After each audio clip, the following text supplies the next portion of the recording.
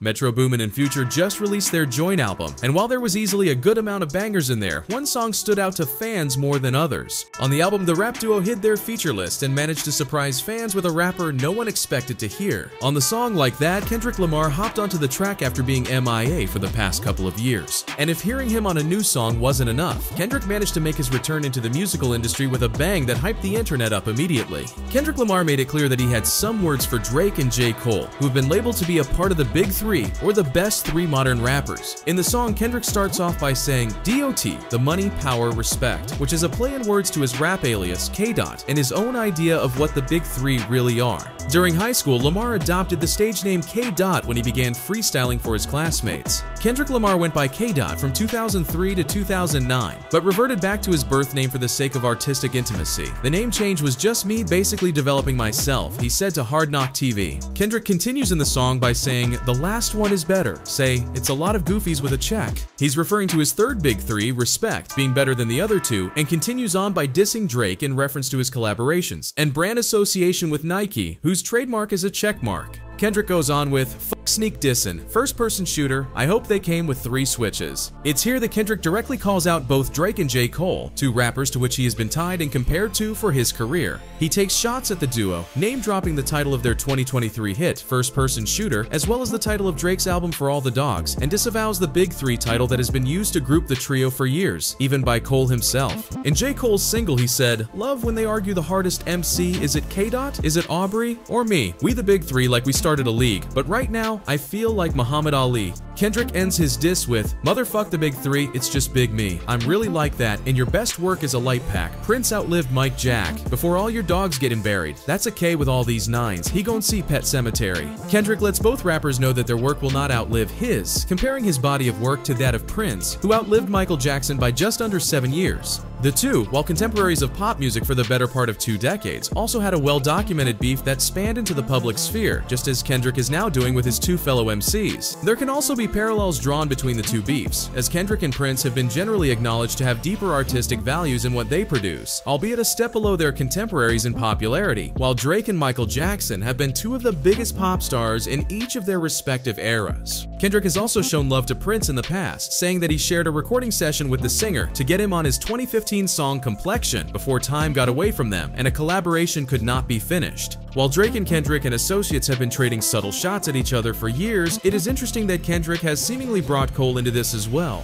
as the two have generally got along publicly, even teasing an album together in the fall of 2015 by rapping over each other's beats on Black Friday. Also of note is that Kendrick chose to go after Drake on a song with Metro Boomin and Future. While it is unknown if Future and Drake have active beef, the duo's rather prolific collaboration history has slowed since their 2 songs off of Future's 2022 album. However, Metro and Drake have been suspected to have disdain for each other going on behind the scenes, which could have caused Future to take the side of one of his day ones. I don't know about these guys that go away 3, 4, 5 years, want to chill out, all that shit. That's not me. Big Sean also came out hard on his recently released freestyle, and it looks like he was going at the Big Three on the song. He rapped, I think where I lack most as an artist is consistency. I just haven't had the energy to compete with enemies, or y'all so-called bigger three. But every verse I lay, fans love to say, man, ninjas asleep. As we all know, this isn't the first time Drake has been dissed by a big rapper or a part of some rap beef. Let's not forget what went down between Drake and Meek Mill. It all started with a tweet, as many rap beefs go nowadays. Meek tweeted saying, stop comparing Drake to me too. He don't write his own raps. Meek Mill took to Twitter to call out Drake for not writing his own raps, claiming Drake didn't promote Meek Mill's album, Dreams Worth More Than Money, because he and his team found out that Drake used a ghostwriter.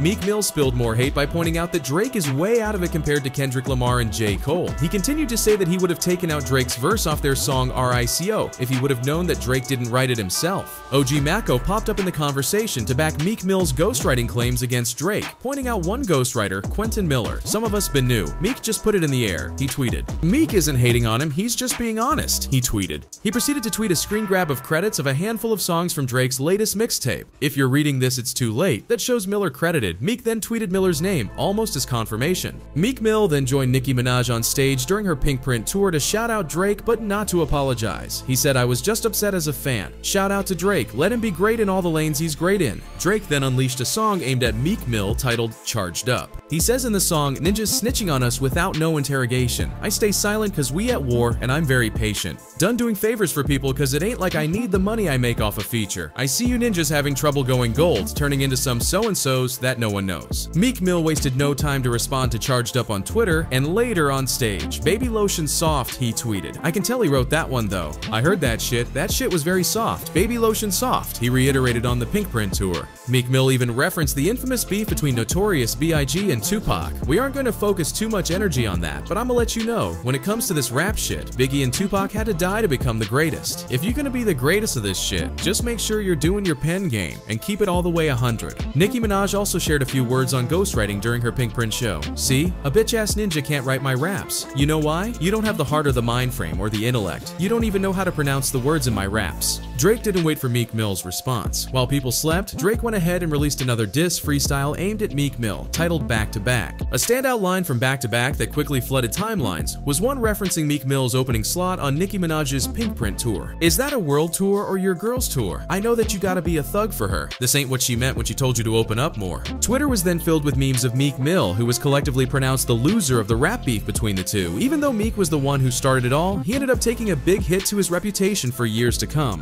And there you guys have it. What are your guys' opinion on Kendrick Lamar coming out of his hiatus to diss Drake and Cole? Do you think they'll respond? And if so, who do you think will end up winning? Let us know down in the comments below, and as always, thanks for watching.